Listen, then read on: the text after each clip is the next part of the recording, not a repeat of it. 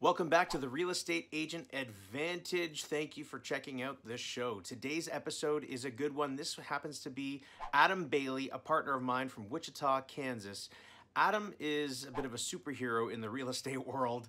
He built a team and an independent brokerage. He had ownership in Wichita, Kansas to how many deals a year? Yes, over 1,000 deals a year. How did he do it? Well, that's what we're going to talk about here. We're talking about online leads, conversion, ISA, systems, processes, all the goodies. He's dropping some bombs here today. Check it out right now.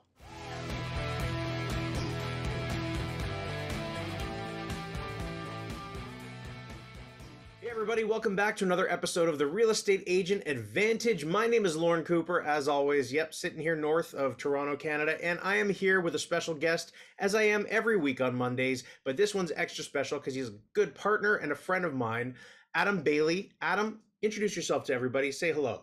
What's going on in the world today? What's up, guys? All right, so Adam, you've been in real estate for how long now, man?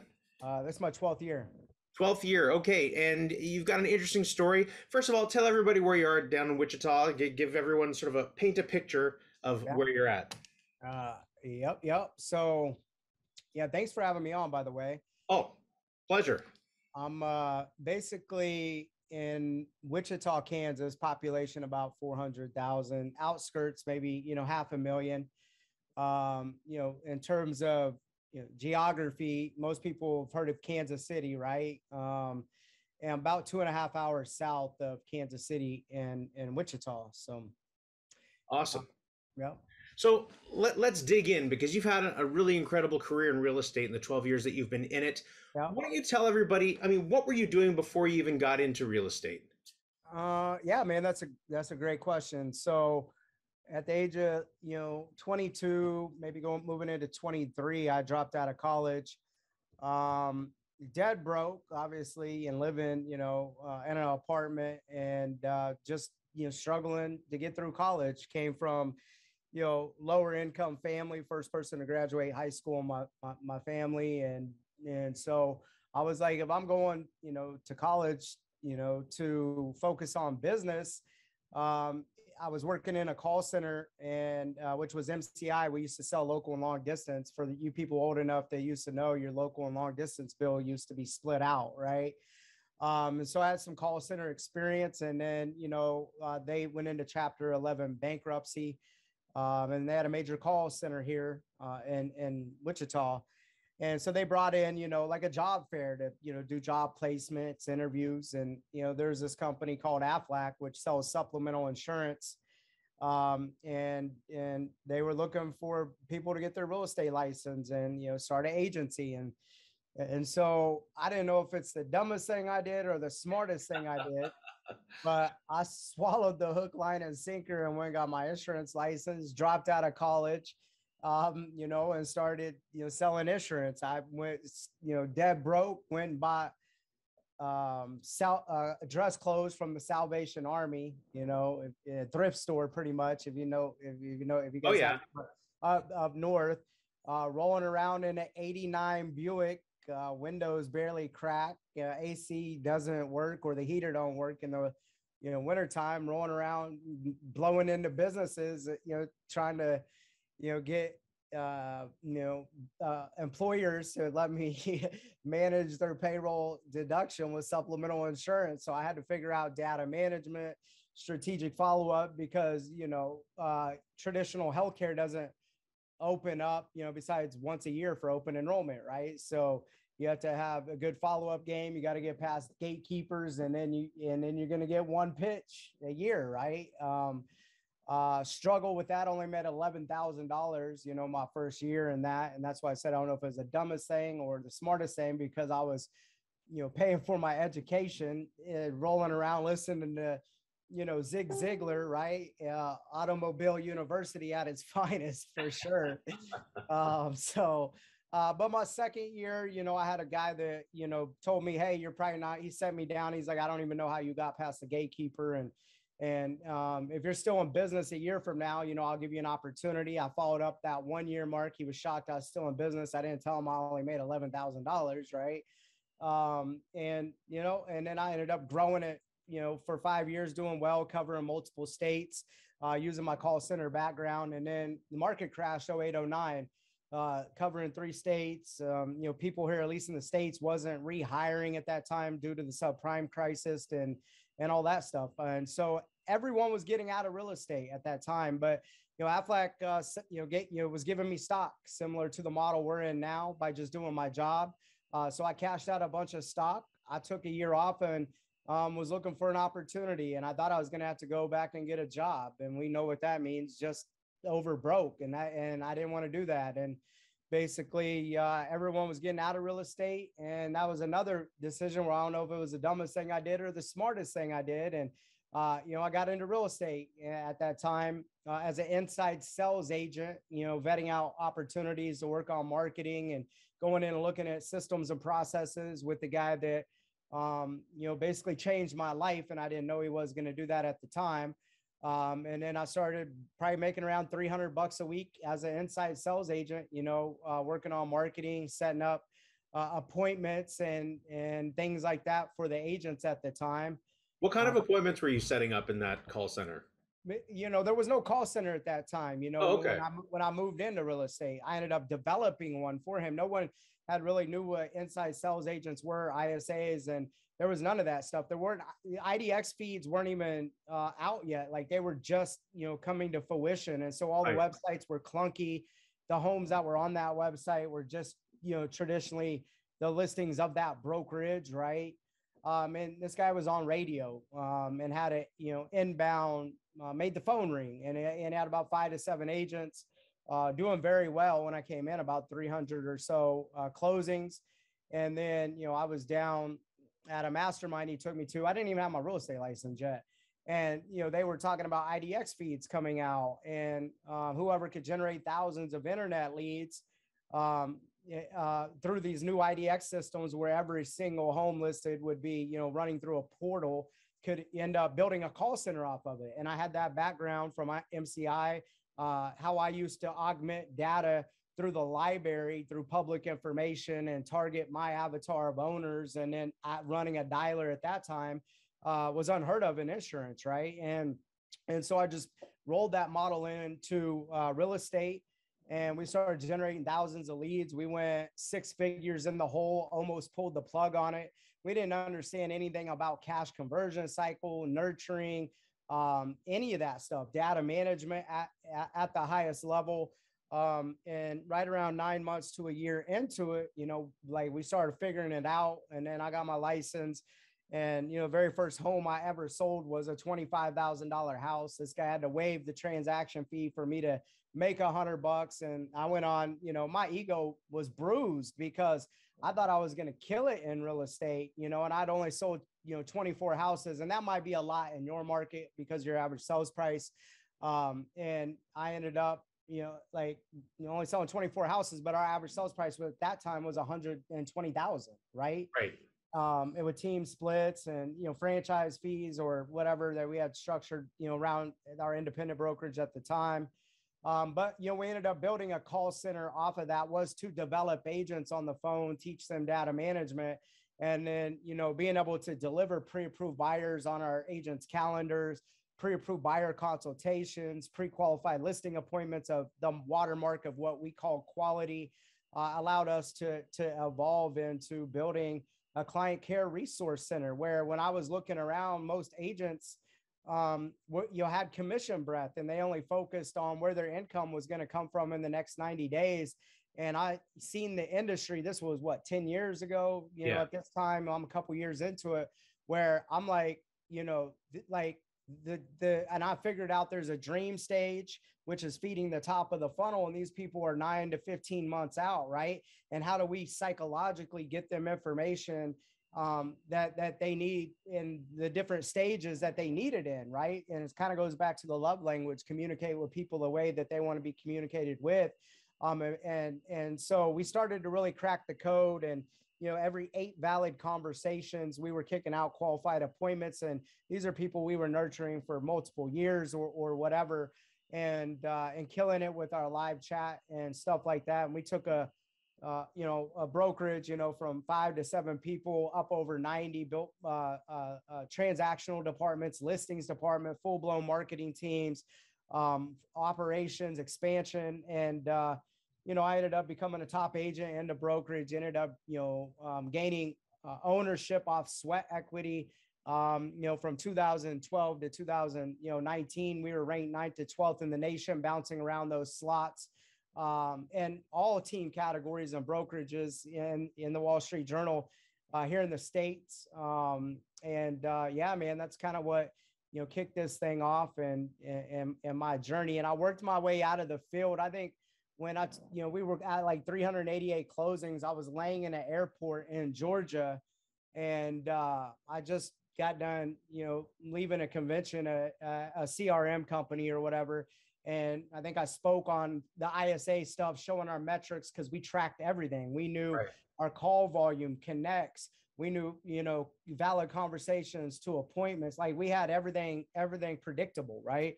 And we were like 388 closings. And I told the guy at the time, I didn't have ownership. I was still, just becoming a top agent and developing the call center and doing all this stuff. And I remember laying there staring, looking at the ceiling. I said, we're going to close 700 houses this year. And we're going to go back and tell our team that. And he's like, we've never grew by that percent. We're not going to tell them that. And I was, at the time, a team leader, had about 30 agents under me. And I didn't have ownership, I don't think, at this time or whatever, and still selling. And I told the group, he said, make it 500. Don't do 700. And I said, no, we're gonna set the bar, and this is what we're gonna do. I really thought we were cracking a code. And so we laid it out there, 700. You call me crazy. And then I put it out there on the internet, and now we, had to live up to it. And I think you speak things into existence. You really manifest them. And I really knew we were onto something, and I believed in the people around me, and definitely myself. And we ended up closing 688 homes from 388. Up, it was like 75, 78% growth, whatever that number ends up, that ratio is pretty close there. And, then, he worked his way out of the field. I worked my way out of the field to work on the business, not in the business, because you don't build a business, you develop people and they build the business. And we were more looking at ourselves as a marketing company, even though we were an independent brokerage. I put out there, we were going to start closing 1,000 houses a year. We went from 688 closings to 853, 950 something. There's a lot of things operationally we had to figure out. Like, it was like we had this engine that was, like a race car engine, but it was on a Pinto frame, right? So we're going down the racetrack, and this thing's shaking, the wheel's about to pop off. And so we had to pull the car over and, rebuild the frame and keep making tweaks to the engine until we had a supernova race car. And blew past 1,000 units with about only 20 agents. That was just here in Wichita. And that was phenomenal. And really, building an assembly line real estate team. And so our independent brokerage was the team. And then, we started a coaching company, and I didn't want to start a coaching company. I had so many people hitting me up, and there's a whole story behind that. And I hopped into it, even though we weren't a publishing company, off some things I learned from Tony Robbins and at some of his events through experiential learning and being able to scale that way. Done really well. And then through being top in the nation, I had more people wanting to get in business with us than we could execute on. And so I needed to find some solutions. And, that's how you and I had came together. I solved them solutions, about 2 years into meeting you and, partnering with you. But that's kind of the gist of, how I got in real estate. And then, where I'm at now, you understand it. And and it's bigger than I imagined, even when I solved some stuff for myself 4 years ago. Absolutely. So let's go over some of those details, because people will find that really interesting. Everybody listening is at a different point of growth in their career, right? There's some brand new agents. There's some agents that have been in the business that are struggling. And then there's some team leaders, right, that are looking to take it to the next level. Right. Some are even owning small brokerages like you guys did. You had an independent brokerage. Right. So you had over 1,000 units for 20 agents. I mean, what did that actually look like? Give me an example of how that machine ran, because that seems quite overwhelming. Look at it. How do you eat an elephant? One bite at a time. Right. So when I'm talking about how do you build a machine like we built, like you're going to have to build assembly lines, right? And you're going to have to create specialists, right? And so, for an example, as we evolved, our splits had to change, and our value proposition to our agents and the consumer had to change. And so, for an example, when you're looking at database management, we had over 100,000 leads, active leads opt in to our system. So that's 25% of our population through radio ads, Google, Facebook, Yahoo, all the different channels of marketing. There's a whole list of them, right? Feeding the top of our funnel. And building good prospecting teams, building a good client care resource center. And then, we have buyer specialists. All they focused on was working with buyers. We had listing specialists. All they focused on was with listings. For an example, we paid our listing agents, in terms of net numbers, it was like, 32%, that they're netting, but they were making six figures. And, in terms of, cost of living, that's really well here in our area, right?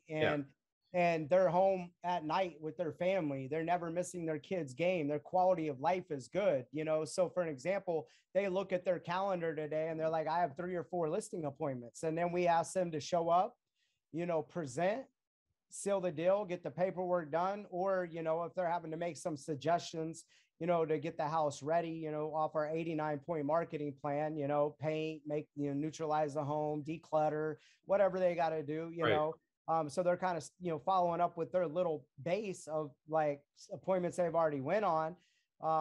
Then, they're filling out the listing file, right? And then they take that listing file, they're turning that to the listings department. And then the listing department pretty much takes it all the way to it getting live. Like, there's a full team working with them, and a carrier, marketing team, photography, videography, everything, design, everything. And then complete support system. These people just had to focus on their area of expertise, and that's it. When people hear splits, they freak out. You and I both know. We've been talking about different splits for different things recently. The 50-50 split, 30%, whatever, 70, doesn't matter. People freak out. They don't understand the reality of what it is they're getting and the value. Well, here, and then when you look at even the listings department, once it goes under contract too, there's another transaction management team that will manage it all the way to close. Obviously the listing agent steps back in to manage an offer, right? Like it would come in, through our department, go to the agent, he presents the offer, negotiates with the buyer agent, and then we'll step in during the repair request and then show up to closing, and then so if you're waking up every day, I have X amount of listing appointments or buyer consultations to go on. And then you got a whole team of support behind you. It keeps you in high leverage situations, income producing opportunities. So, I know we're in business together now. I know I have globally 2,400 agents right now on my modern team, other owners, partners, new agents, top team builders now. And we're showing them how to do the same thing. Like took one guy, 200 agents to over 800 in a couple of years, well over 1,000. Now he's also charging, through another ecosystem, $4,000 to coach with us and coach them back for free. That type of stuff changes your net profitability. And the conversations that I have up there with, like I had a call yesterday with the guy up in Canada, looking at the model after our, calls yesterday. It was my last call of the day. And doing 150, 200 units, 300 million, highly profitable. But he paid Remax $100,000 and he's on the 95-5 split, right? And I know what ours is, but there's a cap. And I'm like, dude, I'm going to save you $80,000. And this is a 100% model for you because you're an icon agent. And I'm going to show you where the plus is going to come from, right? Right. For people that don't know what you're talking about right now, I'll just lay it out quickly. Adam and I are partners together in eXp Realty, and this is not, one thing or another thing. All companies have their pluses and minuses, but with us and our specific model, he's talking about how you can be more efficient and more profitable if you're running a team that size, just to shed Right. light on it. Right. So this guy, talked to one of my other, people, he declined because EXP isn't making any one of us successful. We had our own brand, we got our own business, we got like everything. And basically it's like a little Intel chip that we can plug into our business to create more opportunity for our agents, right? Help them build equity, help them build an exit strategy without going and buying rentals or flips, or them eventually outgrowing us, because we're always developing in the old models our people, to be develop into being top agents, but they end up becoming competition, right? And now they can swing out into partners or build other income streams with us, or other opportunities come to fruition. And so when I was talking with this guy, and he came through one of my other videos after he had said no, and he watched and started consuming some stuff, he was like, wait, hold on here, and hop back on a call with me. And most people think that they understand what we're doing, but they have no clue. For an example, when we're profiting over $1 million a year, who cares about revenue share, right? Some of our tech we have is great for single agents, but we'll call that the Cadillac, right? And we were running a Ferrari of lead generation and CRM. So what's a Cadillac to a Ferrari? So I didn't get that when I was, trying to solve this solution. No one brought the model to me, people telling me I needed to look at it. So that didn't make sense. I understood, the equity piece, because that's what Aflac did with me. And thank God, because I cashed all my stock out, and it gave me a year, not to be forced into something else, to where I could make a smart decision to get into real estate when everyone was getting out of it. Right. So what was that?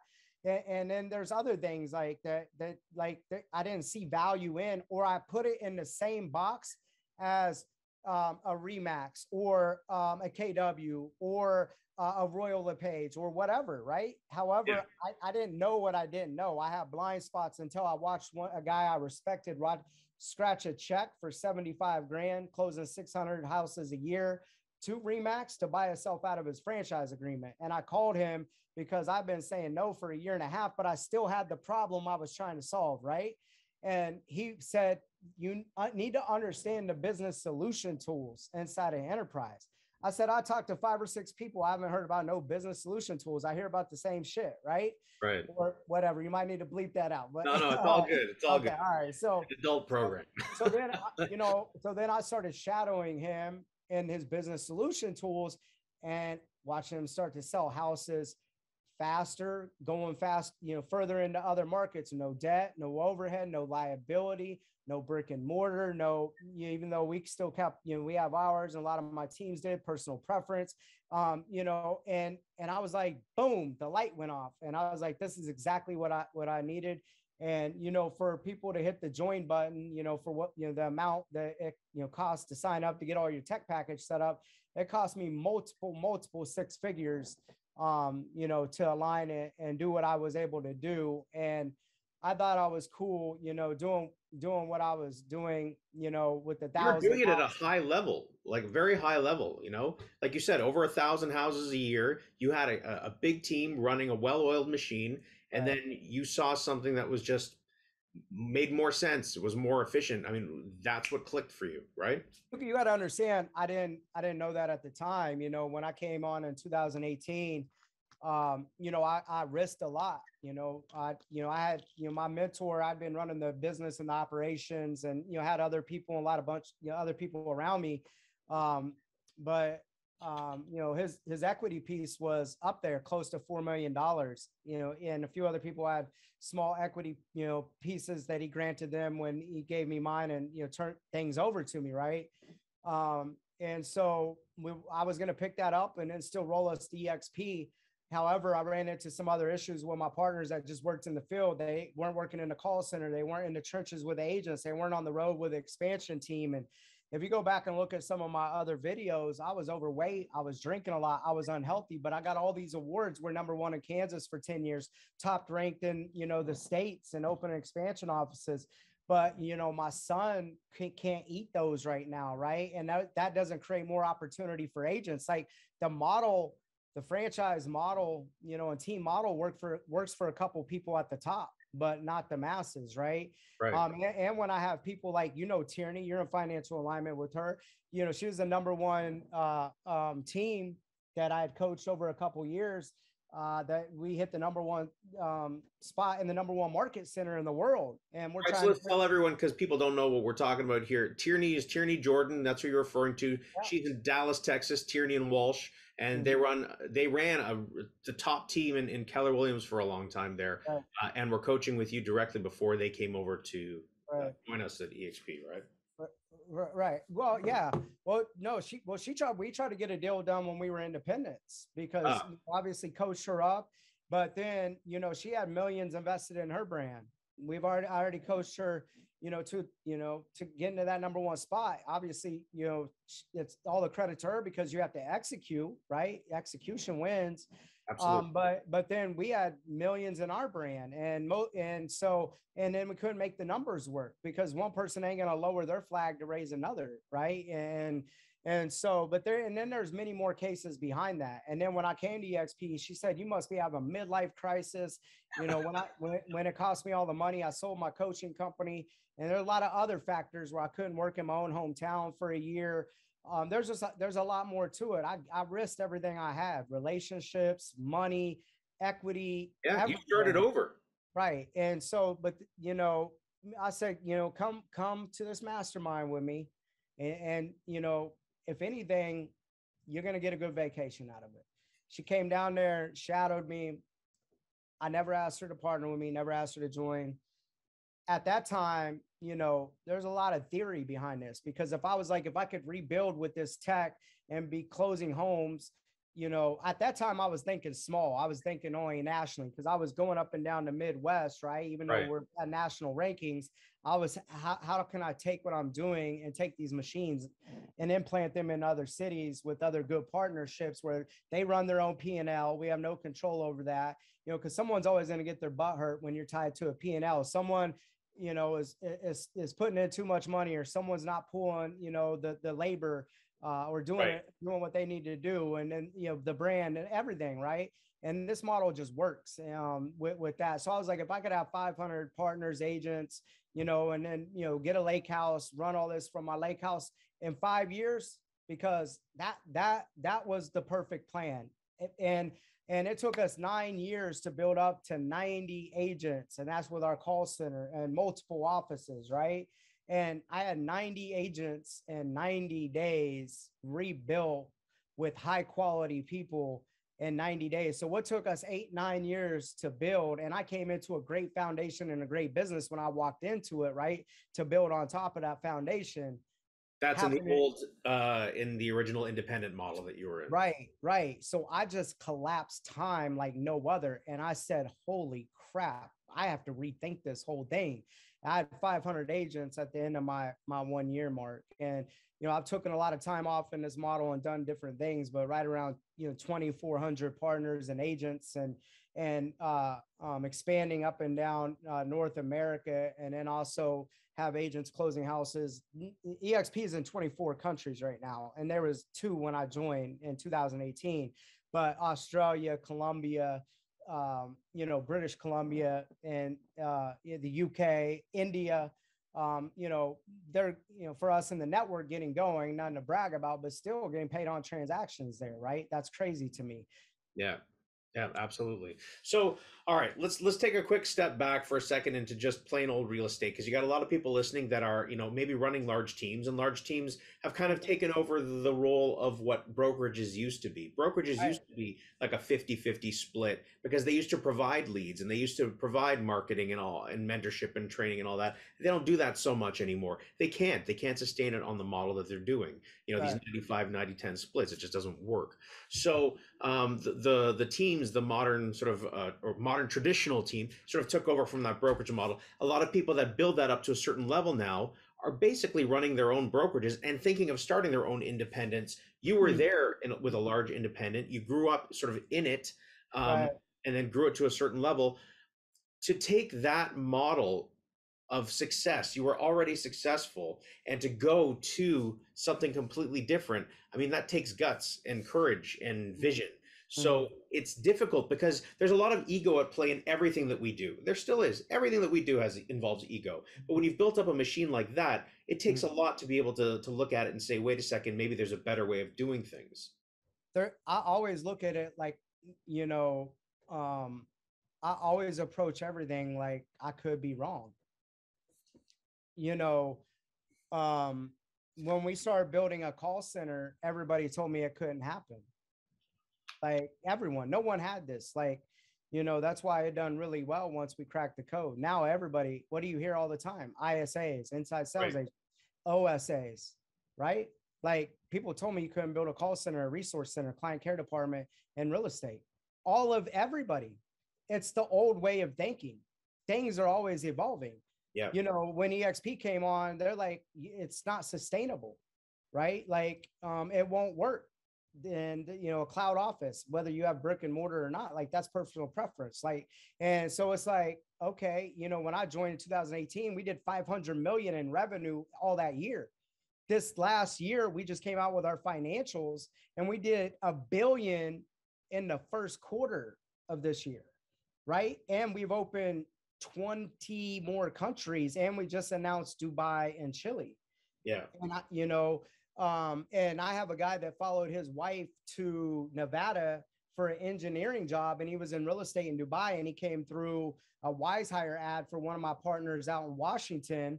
And then he's looking at how can I get into the real estate game in the United States and learn it. And then we're like, opening Dubai and Chile got announced, like it's going to be open sometime this year. So now this guy's going to get his, Nevada license.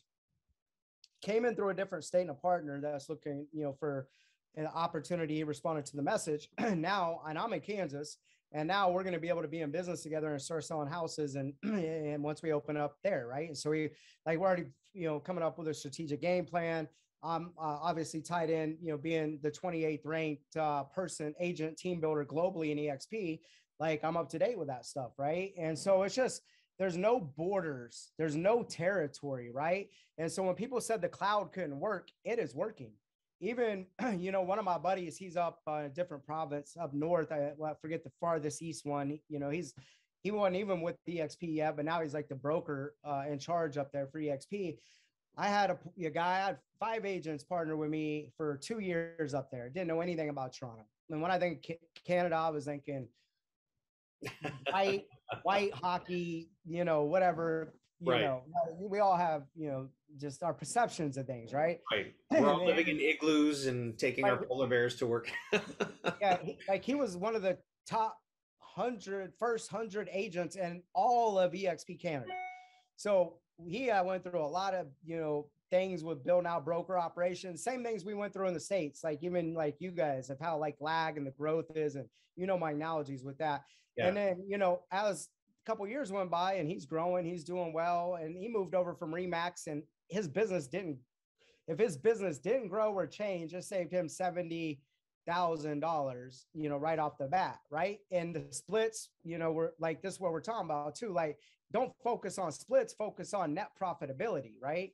And so it was about net profitability and thinking like an owner, right? Not like an employee mindset. And so, that's key right there, Adam. I think you touched on something that's key and that's different in real estate, especially north of the border. I find a lot of the people as real estate agents think of real estate as a job or a career rather than as a business or a business owner. And that's a big mind shift. Yeah. Like here's the truth of it, man. Like we're running a marketing and sales team, and real estate is just the vehicle in terms of how we make money. And so if you don't treat this like a business and know your numbers and structure it, and we are a marketing company, right? And damn near direct response, and we're a sales team, right? And if you don't run it like that, you're never going to have a predictable business. I mean, you're going to have, a hobby. And even if you do really well at, working past clients, sphere, things like that, if you don't even have a predictable way to build a good raving fans program, you're always going to be wondering where your next deal is going to come from, right? And you're always going to be trading time for money. Like I made up, whether I work or not this year, I will still profit well over $1 million, right? Whether I work or not. And I no longer trade time for money. And that's where most agents, they wake up broke every month and got to restart and do it again. And most of them that don't even run it like a business. They make a lot of money one month and then they go broke and they're on that roller coaster effect. Oh, I'm getting broke, anxiety, panic. I don't know Absolutely. if this is for me. And then boom, they start doing the behaviors that got them there. But then when they start having the deals come in, making money, they quit doing those rituals and them income producing activities, and they don't run a profit and loss statement, right? And that's how we know how to do the right things in the right financial order to be able to run it like a business, right? And allocate budgets and build up to building systems, people, Yeah. and scaling that thing to where it is a machine and can run with or without you. And you And learned that in the school of hard knocks, so to speak, because when right, you first came in and developed the team, and the independent brokerage, right, you were the first ones to do it. And like you said, after like 9 months, you were like, I don't know if this thing's gonna work. We're up to our eyeballs in debt here. right, What's going on? You had to right, really focus in on the numbers and the systems to right. make that happen, right? Right. Yeah. Yeah. I mean, without a doubt, like most agents just have a high paying 1099 job. That's it. Like, what is your exit strategy? Even people that have small teams that are still producing, like I was on a call a couple of days ago and I was looking at her numbers in her business. And I said, if you quit producing, if you back out your production, you don't have a business. Mm-hmm. Like your business can't survive with the cash that's coming in from these other agents. So you need to make some changes. Like, and she's like, I've been doing this 20 years. I know I need to, but it goes back to ego. Ego has cost me a lot of money and made me a lot of money. And so I said, you need to remove yourself from this equation and start thinking exit strategy. And you are a very talented person with a lot of knowledge, and go and impact other people and create more opportunity for them, help them be more profitable, right? And then in turn, you're going to create more leverage, and then you're going to teach them how to also do the same thing. That's what it's all about, helping agents build something that is bigger than their self, right? And most agents are so stuck on their self that like they will. That's the business though. That's the mentality when we all get into the industry, well, most of us, I should say, especially if we get in as solo agents. In most brokerages and most offices, franchises, doesn't matter. You're like this and like this. Whatever's working, you're holding on to tightly because the person right over here is going to compete with you and use that to their advantage. And everyone's really like kind of tight-lipped about everything. Whereas in this kind of environment and culture that we've created within the new opportunity that we have, it's a different thing, man. Everybody is sharing and wants to see and help everybody else succeed because we all succeed together. The better you do, the better I do, and vice versa. Yeah, It's a yeah, very yeah. different mentality for a lot of people, especially people that are salespeople in real estate, because it's not what they're used to. Have you ever been to an agent retirement party? Yeah, it's called a funeral. Like, I It doesn't mean, happen. you've never, like, I had never seen people like say, very like they're out there, you know what I mean? Well, I ended Sure. up coming from nothing and building up a good portfolio or making some good investments, but you just don't see it. Like, we can show people actually how to be a new agent or a common agent and build a business without a big investment. Go try to buy a Remax. People, I hate to bust you guys' bubble, but people are not doing business with you because of that balloon. It is doing nothing for you. And Remax don't care if you make it or not. They're still going to get their 5%. They're still going to get their franchise fees, their desk fees, whatever. And same with all these other traditional brokerages, right? However, this is a single agent owned brokerage. There's no recruiters. And people say, all you guys do is recruit. Like I got like we 8,000 houses last year and we didn't have the 2,400 agents. I've doubled my stuff. And that's just with the uncapped people. So it's probably closer to what I know my true teams are at, 1,600 closings, 16,000 closings, right? Like, we're moving units. None of this works if we're not moving units, but you will never build a business if you don't attract people to your vision and Yeah. to your mission. Well, when you're talking about business, okay, you're talking about whether it's teams or brokerages. They always say since day one, all coaching on being more profitable in teams and businesses, it's recruit your way to profitability. That's it. That's how they build it.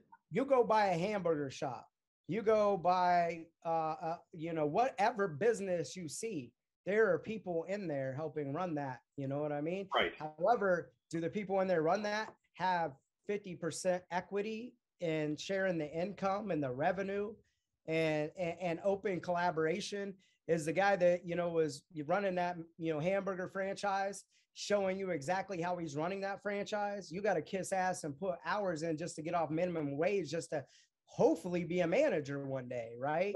Right. So, in this model, if you got the skills and you can execute, it's an as equal company. If you can do it, do it. You know what Absolutely. I mean? Like And beyond that, it's not just a matter of if you can do it, it's people are here to show you how to do it. Right thing. How many Right. people have you helped build their business, just selling homes in production? I mean, the numbers are staggering, right? I mean, the one, Tierney that you're talking about, she just had a handful of agents and was a lead listing agent in her business. Now she has a team of 500 agents and globally, you know what I mean? Matt Smith, that guy went from 200 units. He didn't come here to build a modern team. He wanted me to show him how to build a traditional team. Most people are just trying to figure out how to build traditional teams, and they're not even doing it right because the margins are so low. If you're really going to generate leads, give back in support, do everything, you could be having big volume and big numbers, but I don't like, how profitable are you? You know what I mean? Exactly. And not too many people are, or you back out their production, they don't have a business, right? And Matt went from, whatever, 2 to 8, well over 1,000. And I'm obviously, I posted what I'm making this month, you know what I mean? Just a couple hours ago. And, Matt and I was looking at net numbers, and he's like, dude, I sold over 800 houses, or it was right under 800, whatever it was at, last year. And he's like, but we netted the same amount of money, but he's like, I killed myself doing it. And I said, dude, I've already been there and done this. Right? You couldn't pay me enough to go back and do it, but people are dying for us to show them how to do it. But there's even a better way, you know what I mean, to do this. And so, now he's building the modern team, and he's like, I don't know why I didn't do it sooner. I said, well, it's limiting beliefs, it's head trash, or you think that you have to do this. And in terms of do that, like we have one guy, he was stuck. He's even in my hometown here. He went, stuck at a company called ERA, and 30 units a year. He had already been with EXP, and he's like looking at EXP like, and I'm like, who you partner with matter. Like, I'm a business with a number 1, number 2, number 3, number 4 team builder in all of EXP, and my sponsor's number 19, and I'm 28. Like, who you partner with matters. This is a little piece of technology, and we're plugging it into our business. If we're an independent, we're still winning. If I'm a Remax, I'm winning. This is just the most profitable model to build in and to create more opportunity for the people around me. And that's it. This wasn't about me. It's about me being able to create more opportunity for the people around me, me being able to take what I already know and contribute and impact and influence more people's lives than I could in these other models, right? And so then Matt said, and he's like, you're traveling the world. You have all these partners that are very similar, because I'm not forcing working with anyone. Like, I had a guy that's an Icon agent looking at getting in business with us. And I got off the call with one of my other partners that were on that call. And I said, I don't even know if I want to sponsor him or I want him in my business, because I have to work with you. I answer my call at night, and I want all of us growing, because if we're not growing, it's a reflection of Top Agent Experts. It's a reflection of our brand promise, not EXP. But the other guy I was telling you about, it took me a year working with him, meeting him, off and on, having some drinks. And he's like, all right, he hopped back in with us and went from 30 units to 100 to 250 closings, all within 2 years, and helped him, we got tinkered around with mortgage, and now he's off and running with that. And he told me a couple of days when I talked to him, he netted, after he paid his loan officers and all of his expenses, 50 grand, right?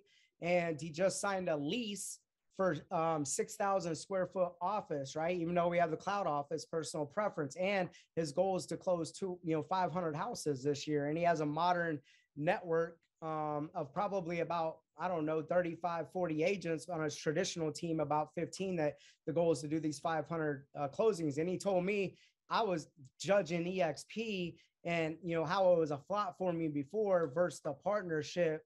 and what we could do together and the opportunities that could come. He's like, man, I'm glad that I didn't allow my ego or past experiences or my limiting beliefs to get in the way, because I said no for a year and a half. And I told this guy yesterday that's doing the 300 million up in Canada, we look at spreadsheets and numbers tomorrow.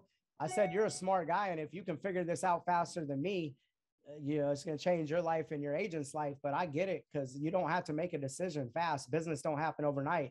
The, you know, number one, number two teams, big independents that's folding in with us, I mean, it could take 6 months to a year for Sure. you get your mind wrapped around it. Absolutely, and that really is the power. And we'll close up the EXP segment. That really is the power of being in partnership with the right people, because you're in partnership. We are in partnership with people that have been there and done that in every avenue of business, generating business this way, structures of business this way. It doesn't matter. And everyone's open to sharing exactly how they do it and how everyone else can do it too. So that's the power of being in a network of partnerships with people at such a high level. It helps you bring your game to that level as well. It really is the basis of true teamwork. When you're talking about, you know, why are you building what you're building? Like, why? You know, and what's the end game? Always begin with the end in mind. And this really is the best model to collaborate with very like-minded people at all different levels and really learn together, not hide information or learn on your own or be secretive. And then also critically think as a large group globally with your stuff, not just a corporate group. And then without a doubt, we all start creating together, and that creates the win-win. And I promise you, people that are growing with you and creating equity in some and residual income, they're not going anywhere. And so the retention, you know, the retention was my biggest fear. Proximity is power, right? And then when you think cloud-based and everybody's spread out, but we got more culture and community than I ever had, you know, as an independent doing what we're doing. Yeah, absolutely. I can attest to that. Being with some very, very large brands, as everybody knows. I was with Century 21. I was with Remax, both great companies, but you know, I've never experienced anything like I have here. And I'll be up in Toronto soon. So look forward to a strategic growth acceleration event. You know, I flew in, started educating on the model before COVID, had 4 people in my event, you know, and then I was flying in once a month for a couple months to lead with education, how we're selling more homes, what we're doing, actually breaking down the truth of EXP, because there's a lot of myths, there's a lot of misinformation about the model. And the last 3 events I ran right before COVID hit, we had 40 to 50 people at each of those events. So I'm looking forward to making it back in the next sometime this summer.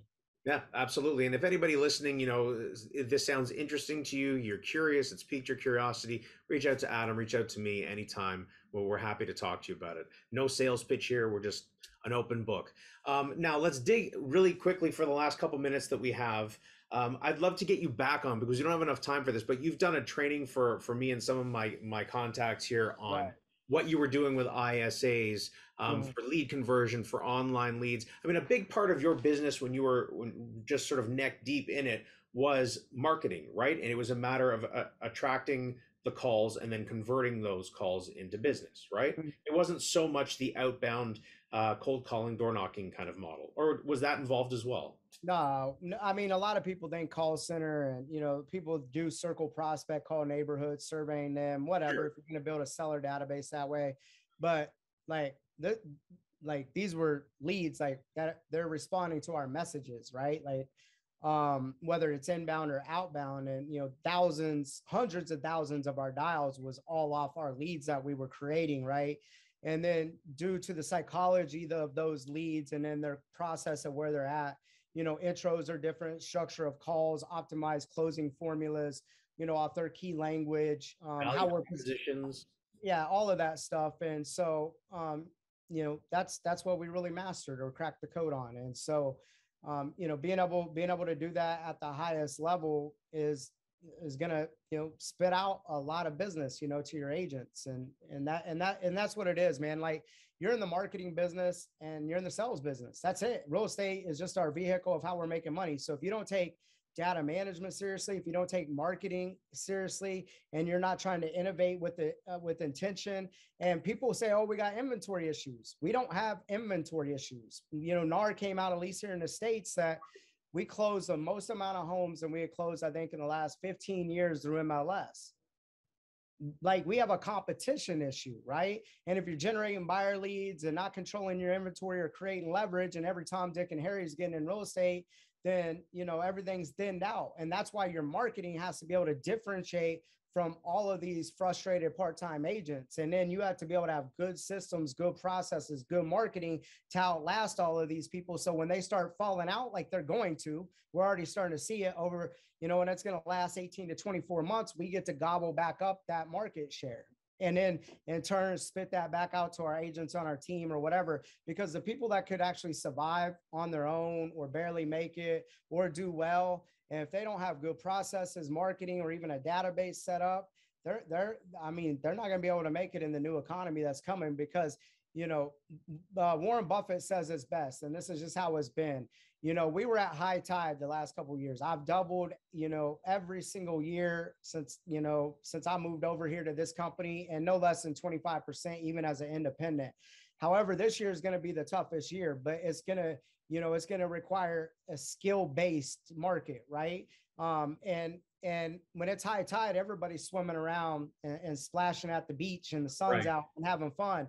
But when low tide goes out and low tide is starting, you're going to see who's skinny dipping, and you're going to get caught with your pants down, and then you're going to take off running. But, you know, I think you know, like a lot of people, you know, they're not going to be prepared for what's coming. And so people that are operating and running it like a business, we've been looking forward to this moment. Yeah, and that's been a real key for me coming into this situation with you and everybody else, is really changing my mindset to thinking more of a business than a career. It's very different way of thinking, and that's the way to build it into the future. Adam, thank you so much for taking up a lot of your time. I appreciate you sharing your story and your way of doing things. Next time you got to come on again, and we'll dig into a topic and help people, give them some takeaways that they can use in their everyday business. Yeah, I love it, man. These are ownership positions. I mean, to hit the join button for a couple $100 versus buying a franchise, you don't have anything to risk besides your ego. Just do it. Exactly. Thank you, guys. This has been the Real Estate Agent Advantage. Remember to like, share, and subscribe, and we'll see you guys on the next episode.